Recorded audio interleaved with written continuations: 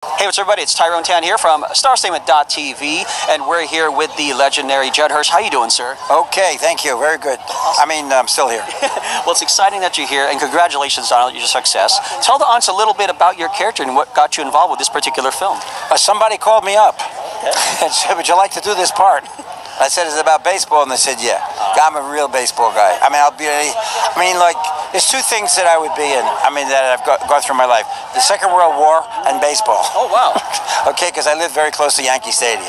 I grew up next to Yankee Stadium. And I was at the Second World War when I was a kid. So any stories about that, I'll be in it. I'll just be in it.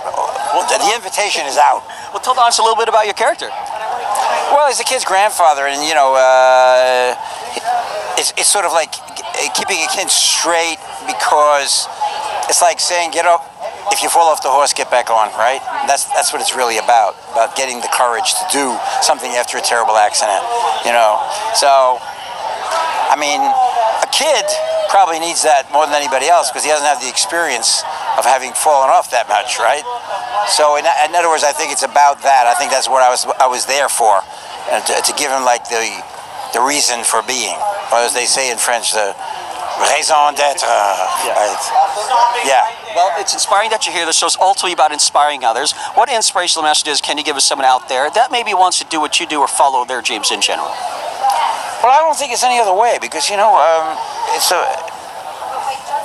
was just in a movie where the character that I played was somebody who spoke only about, what the major thing was, is art.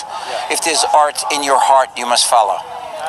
And when you find out what it is, you find out if you can't do anything, you'll find it out anyway, right? If there's real art. The thing that makes me want to be an actor, the things that makes me want to be a painter. A painter friend of mine who's been painting for 65 years.